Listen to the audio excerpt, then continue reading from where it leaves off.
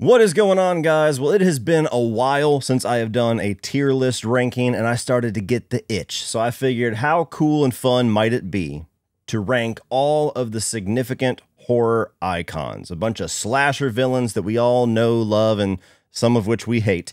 And yeah, that sounded like a fun idea to me. So let's check this out. I've got 6 tiers going here, and from worst to best, we have the rejects, we have the slash and a miss, memorable enough, bloody good, killer, and the coveted iconic. In the video description below, I am going to be including a link to this tier list so that you guys can do your own. Please tag me on Instagram or Twitter, X, whenever social media you guys want to share it on, to let me know that you've done it so I can see your list. If you guys end up doing a video on YouTube, please tag me on that as well. And let's try to have some fun with this one. And one of the key ways to do that is to keep in mind that this is just my opinion. These are my preferences. These are the horror icons that I love, kind of like, and don't like whatsoever. I'm going to try to be subjective while also being objective at the same time, if that's even possible. Some of these I'm going to keep in account the fact that they are iconic, the fact that they do have a legacy, but I'm not going to mince words if their movies or the executions of these characters are terrible. But really quick, before we dive into this tier list ranking, if you're like me and spend a lot of time doing lists like these and making videos like these, and you don't have so much time anymore to be cooking fresh, awesome meals for yourself or your family, then check out the sponsor of today's video,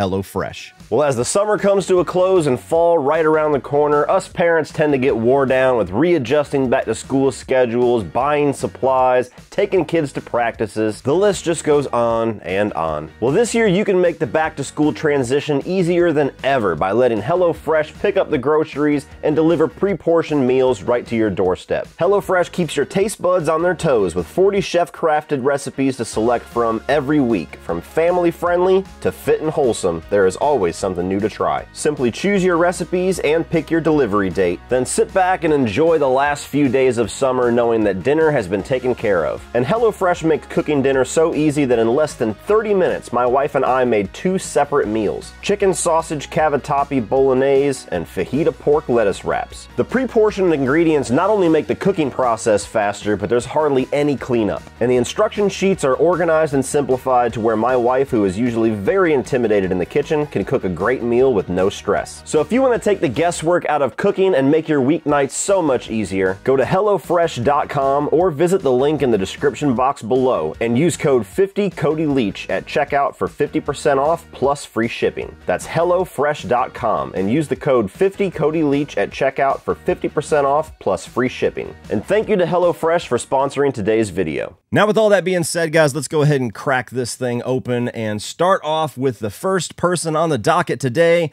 and that is Angela from the Sleepaway Camp franchise. She is the lead villain in basically all 4 movies. One of them's, well, 2 of them is kind of the secret, the other 2 not so much. And we have had 2 different actresses portray this character. So if you guys want to check out my Sleepaway Camp reviews, I'll put a link up here, but I'm going to stick Angela under bloody good. I think she's a really good slasher villain, especially in the original Sleepaway Camp, and I really enjoy Pamela Springsteen's version as well in 2 and 3. In the 4th film, the character might as well be non-existent, and really just the quality of the Sleepaway Camp franchise, I think, holds this character back a little bit. This is one of those horror icons and classic slasher movies that I actually think would benefit greatly from a modern remake, barring the fact that they do not sanitize it, that they do not make it a very modern-day, watered-down version of that movie, which is next to impossible. So it's probably never going to happen. But Angela, very good character, very creepy, very well done by Felissa Rose and Pamela Springsteen, and she goes in bloody good. Coming up next is going to be that lovely doll, Annabelle, and I'm not even going to waste any time. Annabelle goes right into the rejects for me. I have never understood the massive appeal of this character.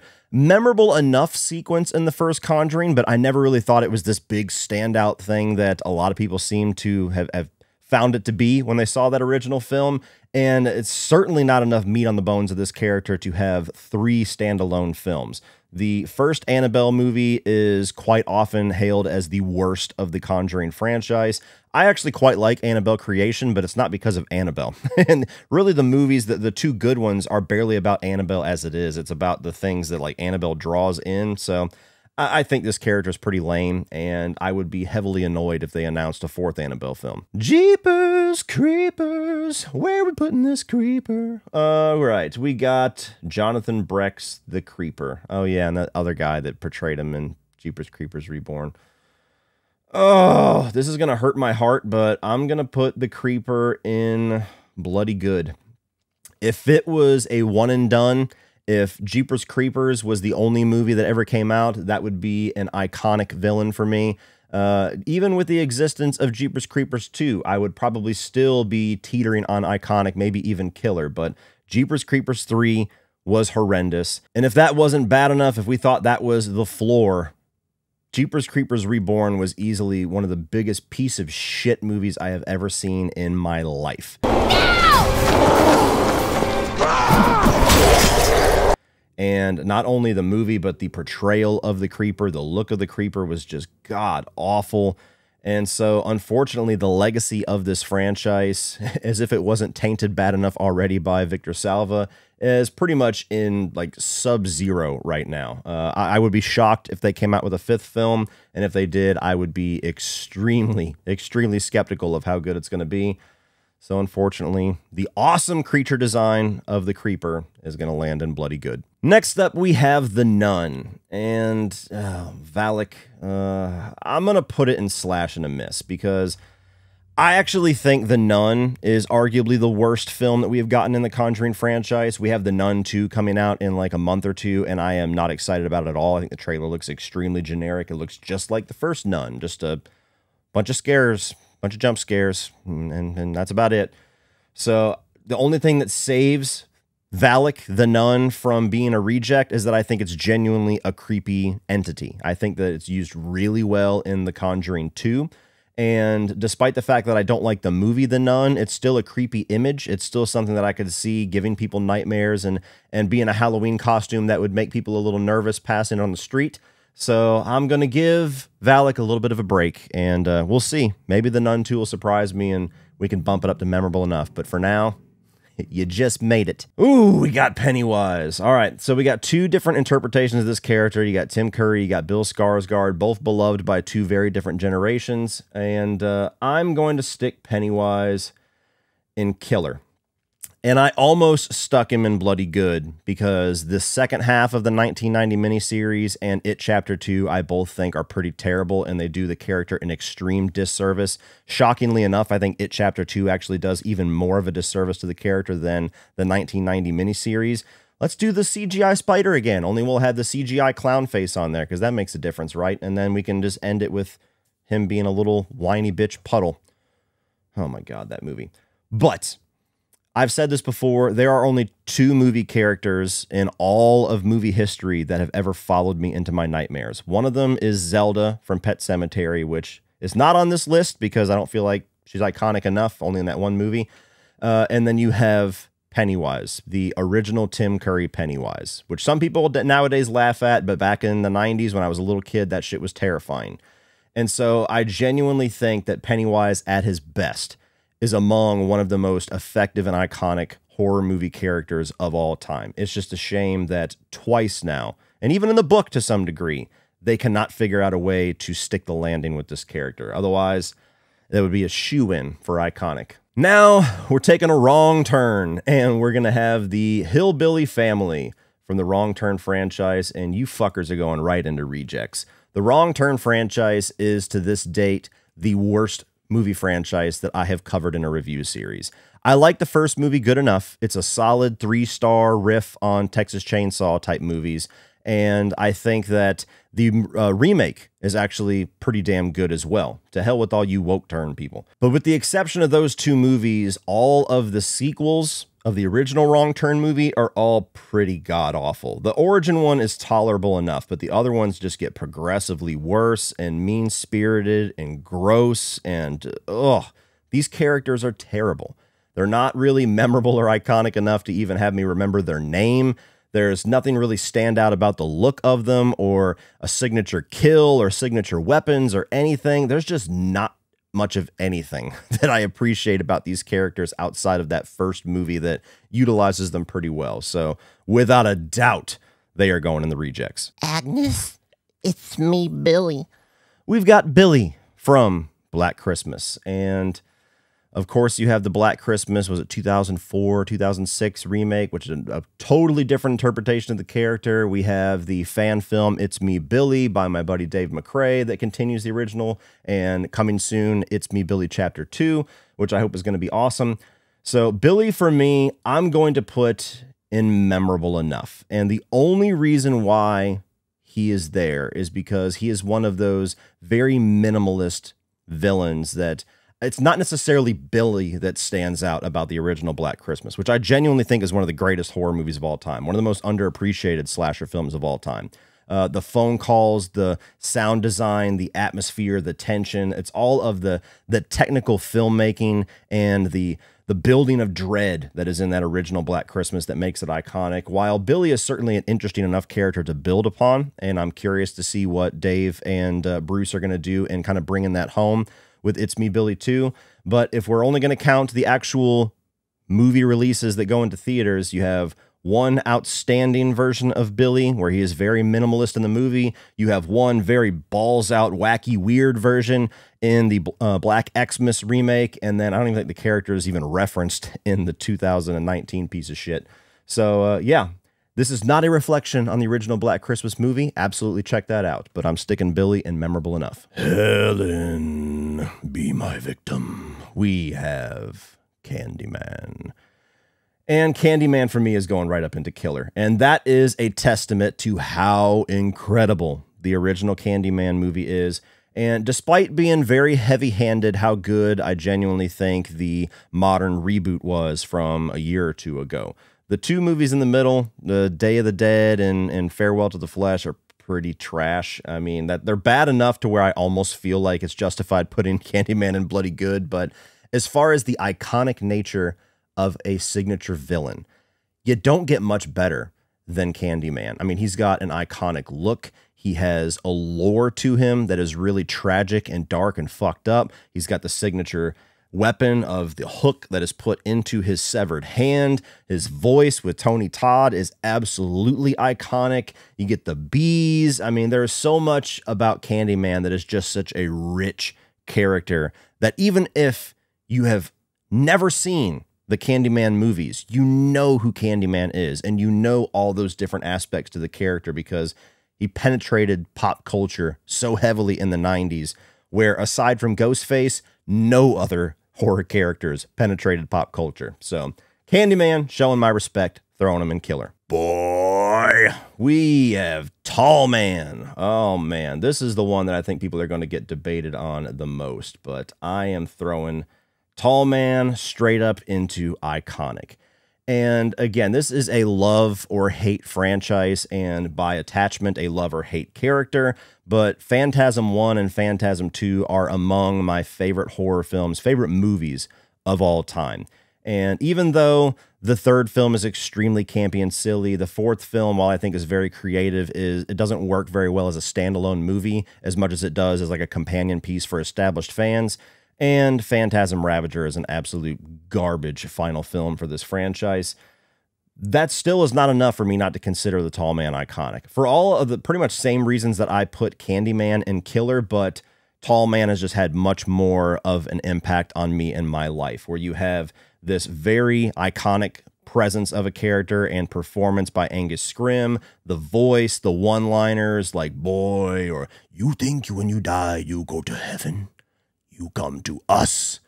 All of those things that just stand out so much about the character, the spheres, the dwarfs. I mean, the way that he interacts with these characters throughout this franchise and just comes in and out of those dimension forks, and you never quite get a read on what, who, or why the hell this character is.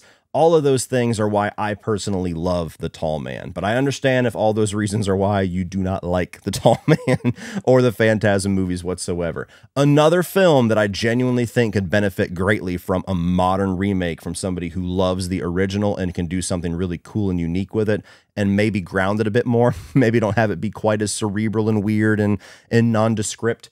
But nonetheless, I adore The Tall Man, and he is my first entry in the iconic tier. And now we have Hannibal Lecter, and we have had four different interpretations of this character. We had Brian Cox in Manhunter, of course, the most iconic being Anthony Hopkins. And then we also had Mads Mikkelsen, which I actually think arguably might be the best version of the character. I get a little bit of flack for saying that, but he is awesome as Hannibal. And then I forget the guy's name. He just passed away not too long ago, but the one who played the origin version of him in Hannibal Rising, based off of a series of novels as well, if you didn't know that. Most people do. But I'm sticking Hannibal up there in Killer. One of the most interesting villains of all time, because he's always kind of a companion piece in the movies. He's never quite the focus. He's never quite the star. And yet he always leaves the biggest impact. You think about the Silence of the Lambs. I think Anthony Hopkins has like 10 minutes of screen time in that movie, and yet he is the most memorable and iconic part of that, bar none. And so there's many different interpretations of this character. All of them, with the exception of Hannibal Rising, in my opinion, are all pretty unique and impactful in their own ways. Hannibal, the series, one of the best TV series ever, and please, TV gods, Netflix gods, whoever the hell has the money, buy this shit and give us a season 4 based off of the Silence of the Lambs. I know there's rights issues, but battle through that shit. Stranger things have happened. Let us have it. Hannibal, awesome. Going in Killer. My boy, Freddy Krueger. Look, I mean, is it going to be any surprise whatsoever that Freddy is going straight up to iconic? Look, objectively, doesn't have the strongest slate of movies. I can agree with that. I can appreciate that truth, even as a massive Nightmare on Elm Street fan. About half of the franchise I could completely leave, never watch again, and I would be fine. But Freddy Krueger, much like the other character I have in Iconic and a few of the ones that I have in Killer, has made some of the biggest impact in horror and in pop culture of all time, and will probably go down by the end of life as we know it as one of the most iconic movie characters of all time. The performance by Robert Englund is synonymous with the character, whether you're talking about the dark, scary Freddy or the more comedic, campy Freddy, which I'm not as much of a fan of, but it has its appeal. I think that the themes of nightmares and fear and penetrating into somebody's psyche, he is one of, if not the best horror villains that have captured that on screen.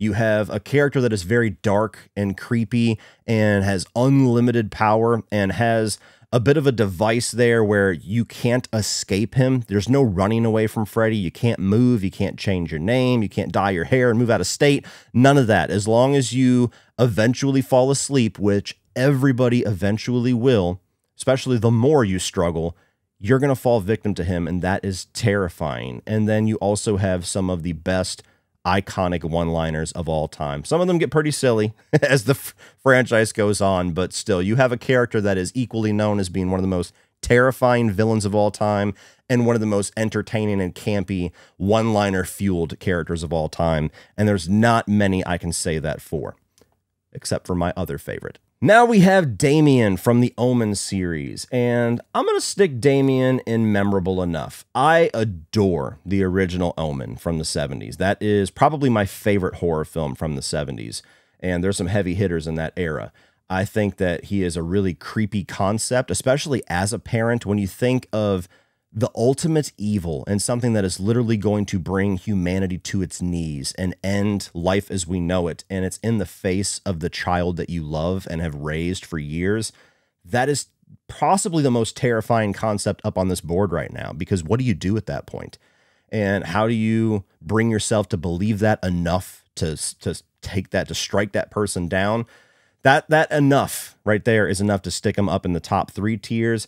I still think Damien Omen 2 is a pretty entertaining movie. It's a little bit more of a Final Destination take on the character, to where he's a little more in the know of what's going on and a lot more of an evil little shit versus a cute little kid that just has a really dark upbringing.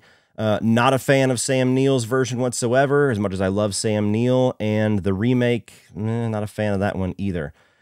So that's what really holds back Damien from getting up at least into Bloody Good, is just the quality of his films as they have gone on. But the original Omen especially, absolute icon. Now we have Ghostface, and this is a tricky one because Scream and the image of Ghostface, the costume, undoubtedly is iconic. There is no debate on that whatsoever. However, Ghostface is the only character up here, I believe, that is multiple characters, multiple identities, different people, different motivations, different personalities, different quality of executions. And so that holds the character back a bit for me. When you say Ghostface, it's like, well, which one are you talking about? One of the good ones, like Billy and Stu, or one of the shitty ones? And for me, that is going to stick Ghostface in Bloody Good because, again, Scream, that franchise, at this point, especially after the Chucky franchises has had a few slips here and there, I think is, along with Evil Dead, arguably the most consistent quality as far as horror franchise goes. And I really enjoy all of the movies to some extent. I don't think there's a bad movie in the bunch, but there is definitely some bad Ghostface, and there is some sillier interpretations of the character. There is some very disappointing unmaskings and very predictable unmaskings.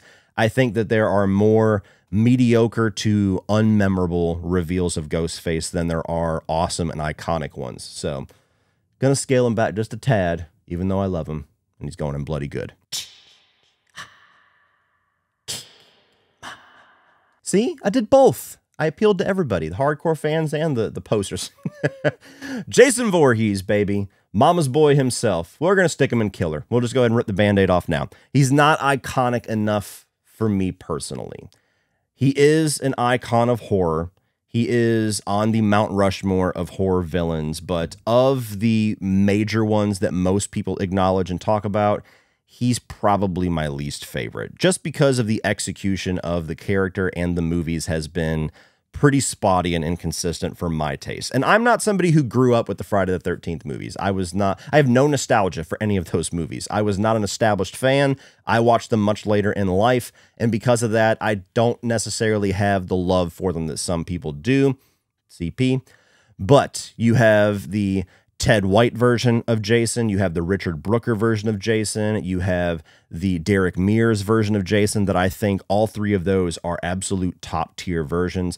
I'm not as big of a fan of the Kane Hodder era, especially the movies, and from there it just kind of gets bad after you get out of Kane Hodder territory. And really, it's more so about the movies. Like, Jason's cool. The hockey mask is iconic. He's got a ton of kills. He's got some really creative kills, but he's never been a character that has scared me or intimidated me, aside from Derek Mears. That I wouldn't want that guy chasing me.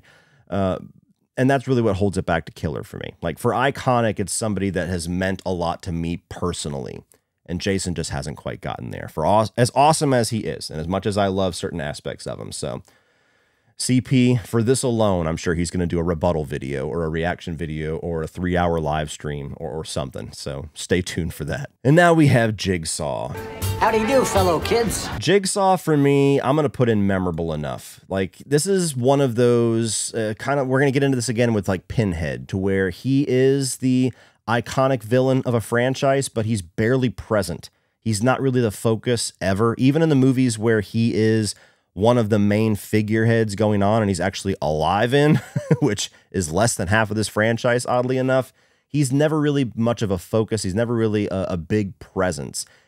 What's interesting about Jigsaw is while flawed completely, his kind of complex that he's not actually a killer and he hasn't done anything wrong and he's not at fault for anything that has gone on because these victims make the choices. And I think he's absolutely full of shit. I think he's an absolute psychopath, but there's at least an interesting thing there where he's the only villain on this list that doesn't consider himself a villain or a killer whatsoever. Tobin Bell, iconic performance for sure for the little bit that we see of him, to the point where that's the only option they have left to reboot this thing now with Saw X is, well, just put Tobin Bell back in it and make it a fucking prequel to the second movie or whatever. Just do that. Put him back in it. And he's got a cool look. He does with the robe, and especially when you have the Billy puppet and everything with him. Like, he's got some cool style to him. So memorable enough. Basically the definition of memorable enough. Now we have Leatherface, and I don't know if this is going to be a hot take or not, but Leatherface is only getting up to bloody good for me. And I actually think I'm being generous by doing that. Now, you have the original version of the Texas Chainsaw Massacre, and you have the remake, as well as Texas Chainsaw Massacre the beginning, that I think are the best versions of these characters, the best on-screen performances, the best look of these characters, the best utilization of what is creepy and unsettling about this character. But every other interpretation of Leatherface for me is either okay or god-awful. I mean, even though I love Texas Chainsaw Massacre Part 2, that is an absolute cartoon version of Leatherface. Leatherface from, well, Leatherface, Texas Chainsaw Massacre 3, not memorable at all. One of the worst looks of the character in my mind. Do we need to even acknowledge The Next Generation and what the fuck that was? And even the later movies, when you get into Texas Chainsaw 3D, that was an absolute miss. And the remake, or not the remake, excuse me, the Netflix reboot, the Legacy sequel, third attempt, that, I mean, I like the fact that he's a hulking, gigantic, brooding figure that is just massive, but again, not really a memorable take on the character. So while I think Leatherface at his best is iconic, at his worst, he's an embarrassment. At his worst, he's extremely off-putting, and we have gotten more versions of that than the iconic versions. Now we have the Miner from My Bloody Valentine, Harry Warden himself. We've had two versions of this movie. I don't believe there's been anything else. There's the original, and then there's the 3D remake, which I actually prefer. I don't know if that's a very hot take or not, but slash and a miss. Slash and a miss for me. The character has a cool enough look to stand out from all of the other kind of more generic masked killers that we have had in slasher history, but I am not a fan of the original My Bloody Valentine whatsoever. A couple of really cool kills, but I don't like the movie. I don't necessarily like the reveal of who the Miner killer is, nor the motivation or the explanation behind it. And while My Bloody Valentine 3D is a lot of fun that I do prefer, it's still a pretty big schlock fest. And you know, Jensen Ackles, I love you. You're almost enough for me to put it in memorable enough just because you're there. But yeah, the Miner character, I almost forgot to even include that character when I was gathering these characters for this list, if that says anything. So slash and a miss with that big-ass pickaxe. I want me gold. A friend with weed is a friend indeed, but a friend with gold is the best, I'm told. We have the Leprechaun. This one's tough. This one's tough. I'm going to put the Leprechaun in memorable enough, and I think I'm being pretty generous with that as well. I almost feel more comfortable putting slash and a miss, but I can't help but love Warwick Davis. I can't help but love the things that he brings to that character. Now, the version that we got in Leprechaun Origins, that's not even worth acknowledging. That was like a fucking Wendigo or something. I don't know what that was. The guy that took over for Leprechaun Origins, or not Leprechaun Origins, the one after that, Leprechaun Returns, did a pretty good job at kind of mimicking the Warwick Davis Leprechaun, I got to be honest. But it's just the quality of the movies that hold this character back significantly. They're all pretty rough. That's in the running for worst franchise that I have reviewed, but Wrong Turn absolutely takes that shit-colored trophy. So I used to love these movies when I was a kid. I used to rent them constantly from Family Video. I would just kind of cycle through them. I loved the original for the long time. I thought 3 was probably the best for the longest time. And, you know, as an adult, I got a good bit of fun from Leprechaun Returns. I thought that was actually a pretty solid little legacy sequel that nobody asked for.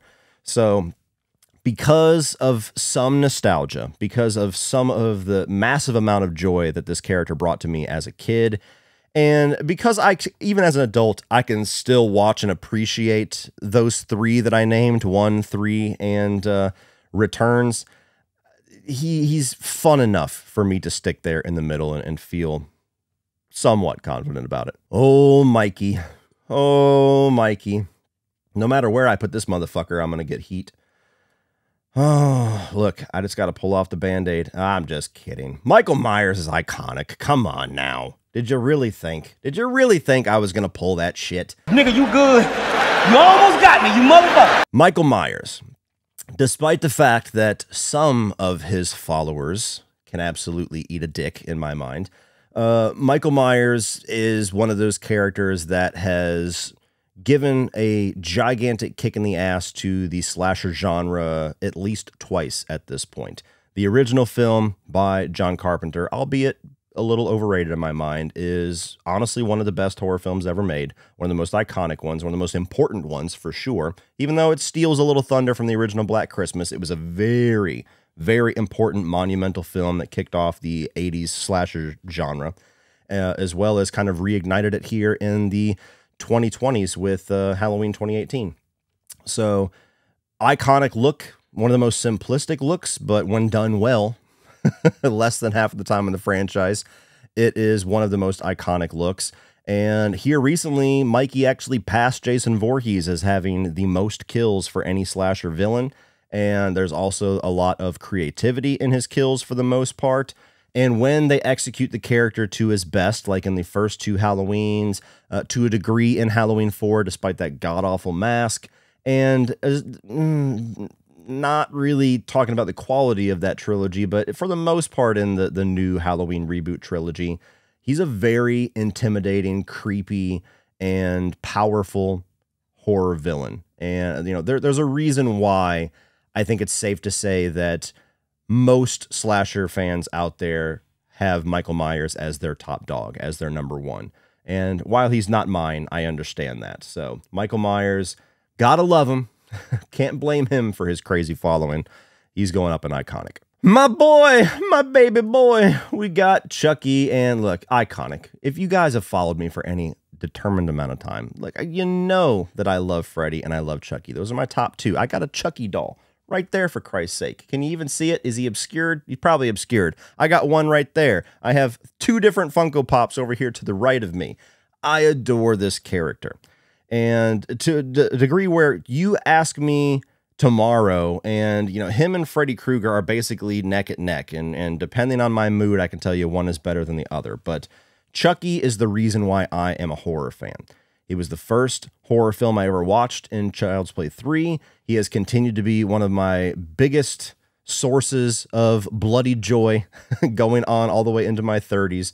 And despite the fact that two of his movies and one season of his TV show I think is pretty terrible, there has been a lot more just genuinely great entries in what this character has brought.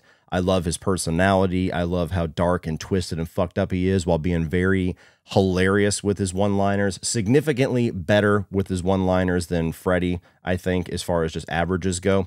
And I love the look of the doll in most of the movies. The scarred look is my favorite from Bride and even Seed. And you have the voice acting by Brad Dourif that, with the exception of Cult of Chucky, that I felt with the writing was just a little weak, is flat out iconic every single time he steps into the recording booth.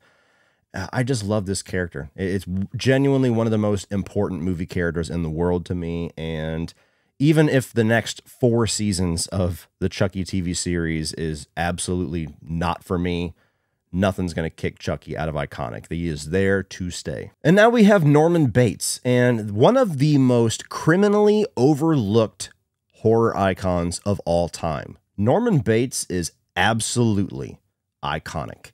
Not only is the original Psycho one of the most important horror films and slasher films of all time, but Psycho 2, which I actually prefer, that's my favorite, is one of the best horror sequels ever made. And not enough people have seen it or give it enough credit for being that. For following up an Alfred Hitchcock film 20 years later and giving it to a brand new filmmaker that isn't Alfred Hitchcock, like, the writing on the wall for that to be a dog shit movie. If somebody announced something like that today, the internet would explode with a bunch of naysayers, and I would be one of the loudest voices.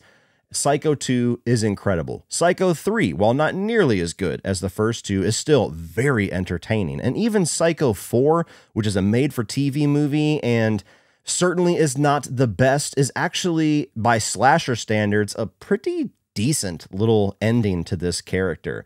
And the whole 4-movie arc that Norman Bates goes through as a character, I think, is one of the best and most complete character arcs for a villain that we have ever had. Now, we're not going to talk about Vince Vaughn. Like, Vince Vaughn, that whole movie, it was an experiment. I don't even know why we continue to talk about it. It's not really worth talking about. But even if we are going to talk about it, that's not enough of a knock against the character or the franchise to pull him out of iconic. So if you have ever put Norman Bates under the folder of not important enough to acknowledge, or if you have been one of those people that assume that the other Psycho movies are not worth checking out, please do yourself a favor and treat yourself and at least watch Psycho 2. And if that movie doesn't sell you, fair enough. But if it does, I think you'll still enjoy Psycho 3 and Psycho 4 to a certain degree. And then you have the Bates Motel show. And again, a very different interpretation of the character, much more modern and younger, but what an outstanding performance. What a really shockingly good TV series that was.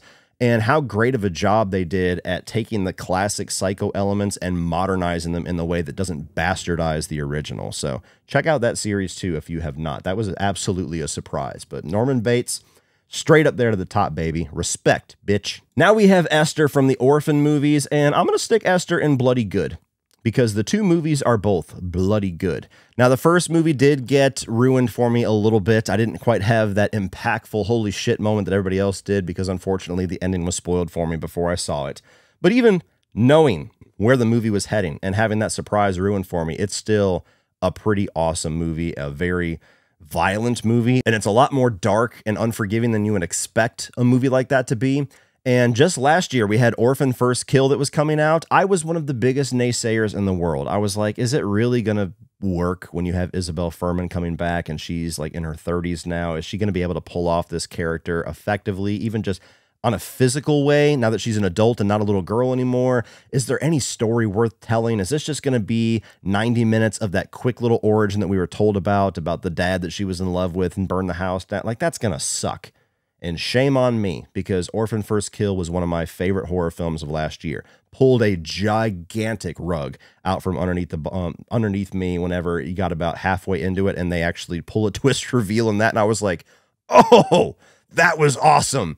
And I expect I would have had that same reaction in the first film. But yeah, Esther, for a little girl character, is wicked as hell. Love both of those movies, and while I don't know if it's necessarily worth ever revisiting the character, if we get a third movie that's on par with those first two, I might have to stick her up in iconic. She's that cool. Oh, and now we have Pearl. We have one of the newest, if not the newest addition to this list. And I'm going to stick Pearl right up in killer. I'm bordering on iconic because I love those two movies so much. Where the hell did this X trilogy come from? Did anybody see this coming? I sure as hell didn't. I walked into X expecting not to like it because I don't have the best track record with A24. Walked out that being my favorite horror film of the year. And then we got that little surprise of, oh yeah, by the way, there's already a prequel film about the villain of this movie, Pearl. It's already shot, it's being edited, and it's coming this year. And damn, Pearl was almost as good as X. It's not quite the same type of appeal for me because I prefer the movie that X is over the movie that Pearl is, but as a 1-2 punch of exploring that character, they are a phenomenal 1-2 punch. To complete out this trilogy, if Maxine is even almost as good as Pearl, that is going to go down in history as one of the best horror trilogies of all time, bar none. But a really interesting, tortured, and twisted character with a phenomenal performance by Mia Goth in both films, especially Pearl. There's no question for me that she is an absolute killer villain. Oh, the sweet suffering of the Hellraiser franchise. Pinhead, look, memorable enough. Memorable enough. And it's not Pinhead's fault that he is this low. It is because his franchise has utilized him so sparingly and so poorly. There is no other horror icon out there that is as cool and badass and haunting looking as Pinhead that the movies have decided to completely disregard, to a point where it has been baffling. To where when we got this remake, this reboot here just last year that I saw at Fantastic Fest, and they decided to actually make Pinhead and the Cenobites the main focus, the main villains, I was like, fucking finally! It really took 10 or 11 movies for somebody to have that revelation?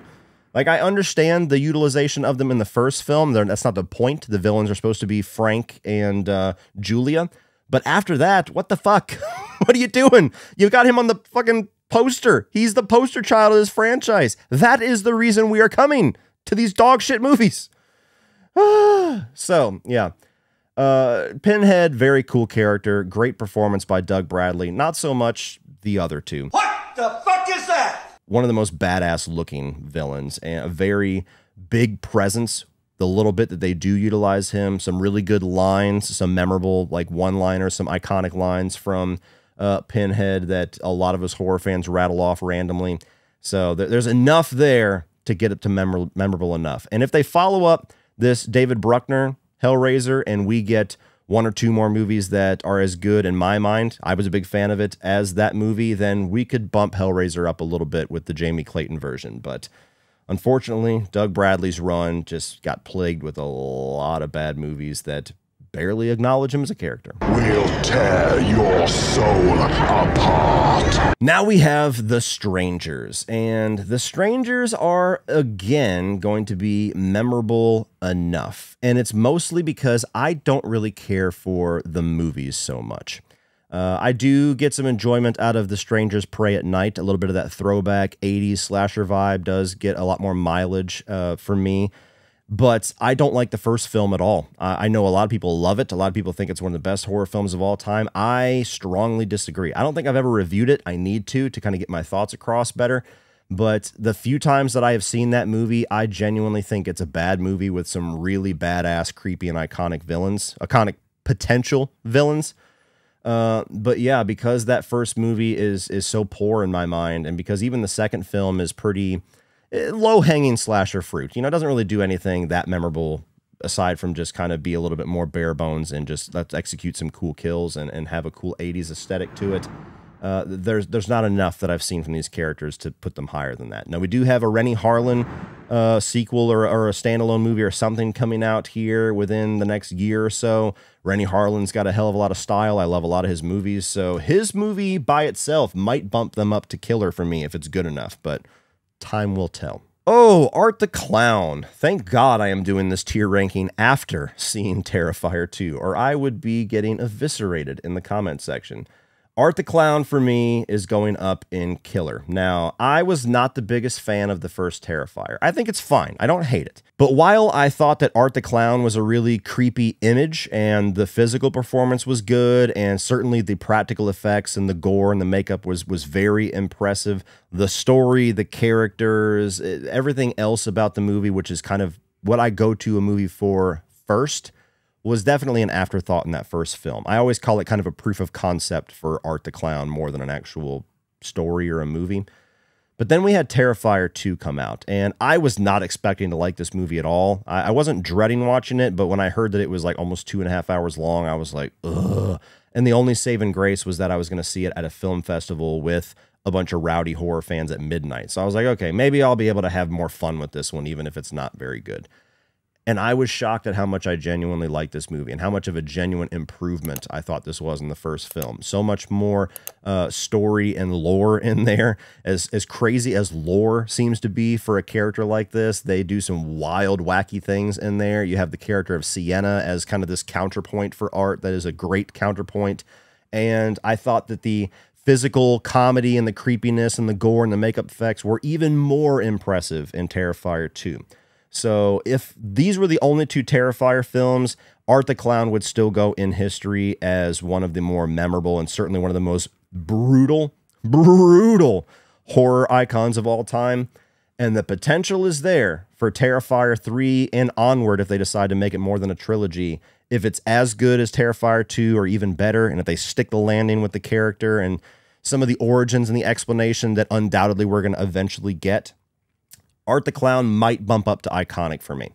But as of right now, very proudly putting Art the Clown in killer. Now we have The Collector. And look, 2 movies or not, to me, The Collector is absolutely killer. And, you know, we had the same thing with Art the Clown, but at least we're guaranteed a Terrifier 3, where not so much with The Collection. Or what is it? The Collected, excuse me. So we had The Collector and we had The Collection, a fantastic 1-2 punch of slasher movies. And The Collector, to me, way more than Jigsaw, which came out around the same time in the same era of the 2000s. deserves to be on the horror icon Mount Rushmore, because the look of the character is cool and unique and simplistic, which is a very hard balance to have. I love the story and the style of both of the movies. Even with the counterpoint of Arkin as the protagonist, I think that strengthens the character of the Collector. The style, the modus operandi, the signature weapons and kill style of the character, both in the first film with like the sick and twisted traps, and in the second film with like the big warehouse of pain and having the bloodhound dogs that he kicks open the door and releases on people. There was so much about this character, but with those two movies, that was just so stand out to me, to where it still maddens me to this day that they're fucking around with that third film. That they started shooting during COVID. COVID shut it down, and then they just never talked about it again. If we don't get The Collected, that's going to be an absolute crime for slasher history. But even if The Collection is the end of this character, with the little minute nugget of explanation that we get for the Collector, which is just enough for me, this is one of my favorite horror villains of all time. Oh, now we have the little bastards of the corn, and these fuckers are going right into rejects. I said Wrong Turn was the worst movie franchise that I have reviewed, but the worst movie franchise that I have watched is absolutely Children of the Corn. After watching the Children of the Corn reboot that came out earlier this year, told everybody that I was going to put myself through the pain of watching the rest of these movies that I had heard nothing but terrible things about and do a ranking of all of them. And that was like 4 months ago. And I still have not found the energy and the strength to finish that franchise to get that ranking video out. And when I do, I don't know what the hell I'm going to say about most of them, because there is nothing to discuss about the vast majority of this franchise. It's just, let's put some creepy kids in a Nebraska cornfield and talk about the same shit over and over and over and over again. The first film, which easily for me is one of the best, if not the best for most people of this franchise, is still not a very good movie. Not a very good movie whatsoever. The 80s nostalgia, it doesn't help that movie whatsoever. It's still pretty dull. But you have the character of Malachi, you have the character of, Isaac in the first film. Those two are somewhat iconic. Every other version of these characters, every other Children of the Corn, Child of the Corn, Bastard of the Corn, nothing memorable about them whatsoever. So because it's one of the most bafflingly overdone and creatively devoid franchises that I have ever had the displeasure of sitting through, if I had a tier below rejects, I would happily put them there. But we'll let them commingle with Annabelle and the Hillbillies for now. Oh, now we have The Fisherman. And The Fisherman, for me, I'm going to put it in reject. It's nowhere near as bad as the two preceding him, but The Fisherman, to me, has always been pretty lame. Like I Know What You Did Last Summer. I even get some guilty pleasure enjoyment out of I Still Know What You Did Last Summer, but they are nowhere near as good as some of the other slasher films that we got in the 90s. It was only because they were following kind of the trend of Scream, hot young cast, masked villain, all that kind of stuff, that they kind of got a little bit more of a boost. If those movies came out today, people would be like, that's generic and forgettable. And it kind of baffles me that we're actually getting a modern like legacy sequel here with Freddie Prinze Jr. and Jennifer Love Hewitt. That's crazy to me. But nonetheless, The Fisherman as an icon, as a villain, as the face of evil, pretty generic, pretty lame, not really intimidating, a very, very basic, simplistic look, which sometimes can work in their favor. For here, it's just kind of dull. And then when you include I'll Always Know What You Did Last Summer and what they attempt to do with this character as being like this evil spirit, reincarnated zombie thing, that's enough to be like, okay, guys, any bit of forgiveness I was going to give you, you just squandered. So down in the reject bin you go. And finally, we will end with a bit of a heartbreak for me, my beloved Tiffany, the counterpoint for Chucky. And I'm going to stick Tiffany in memorable enough.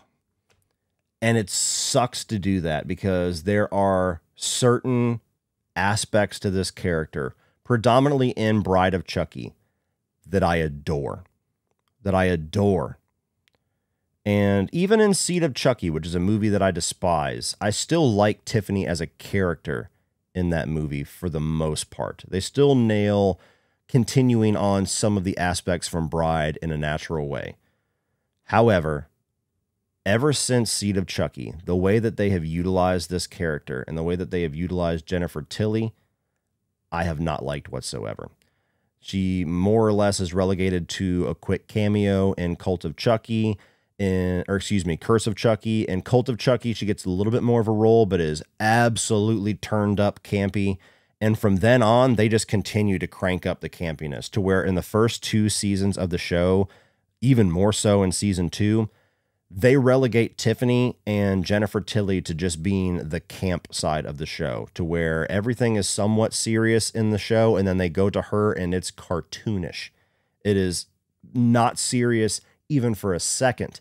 And it sucks because like I adore this character, both the doll and the human form. I adore Jennifer Tilly. And I just have not enjoyed what they have done with this character since Bride of Chucky. If Bride of Chucky was it, she would be up an iconic right next to Chucky, as she should be, because I love her in that movie. I think she actually steals the show from Chucky, and I don't even mind it in Bride of Chucky. But ever since Seed, Jennifer Tilly and Tiffany is one of the weaker elements of the execution of the Chucky franchise for me. It's just not what I like, what I appreciate, what I adore about the character that is continuing to be explored and fleshed out as it goes on. So, knife to the heart to put her there in the middle. But I got to be honest, that's where she lands for me. All right, guys. Well, there it is. There is the completed tier list of the horror villain icons. Please, as I said before, let me know your tier by clicking the link down below, making yours, tag me on social media or in your video when you do your own so that I can see the differences. And as always, guys, thank you for watching, and give me some ideas down below for some other tier lists that you might want to check out. Well, that's it for this one, everybody. If you enjoyed that, please click over here for all of my 2023 new release reviews so far. And I'm also going to put my playlist of other tier lists that I have done for you to enjoy. Check out HelloFresh down in the video description below. Like, share, hit the subscribe button so you don't miss anything in the future. And as always, remember, opinions are like assholes, but that doesn't mean you have to be.